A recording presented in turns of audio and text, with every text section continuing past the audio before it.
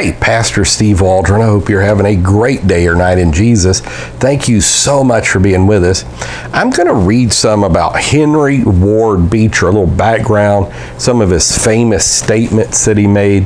This was my friend Paul Mooney. His favorite preacher, at least in antiquity, was Henry Ward Beecher. And this comes from America's God and Country Encyclopedia of Quotations by William J. Federer.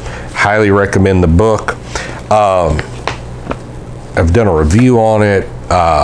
He also does like a daily American Minute thing. It's really great too.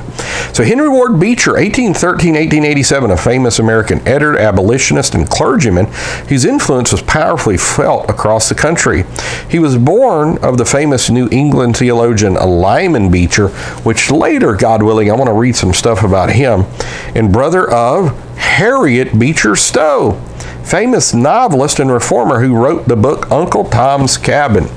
Now, I remember they were really saying, don't read Uncle Tom's Cabin. Usually when somebody tells me not to read a book, unless it's like horribly sexually moral or something like that, I'm like, I'm going to read that book. So I read it, and it's like, wow, And so I can see why Abraham Lincoln went up to Harriet Beecher Stowe and said, oh, you're the lady that caused the Great War.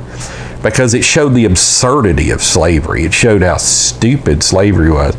And Tom, believe it or not, was this archetype of a wonderful Christian, amazing Christian. So over 2,500 people flocked to hear him each week at the Plymouth Church of Brooklyn, New York.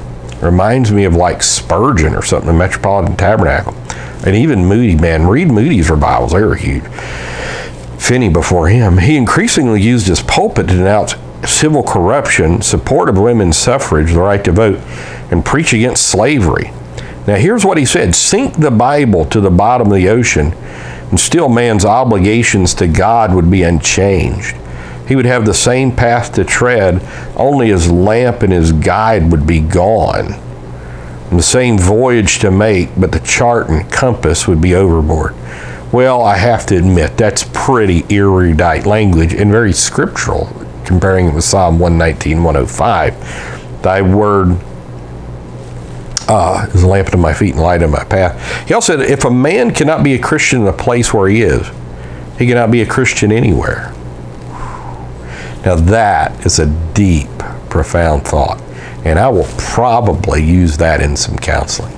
So I'm going to read some more stuff about Henry Ward Beecher, but I'm going to do another video on that. So God bless. Thanks for being here. Share with your friends, family, church family. Let's live for God. Let's make heaven. That's the goal.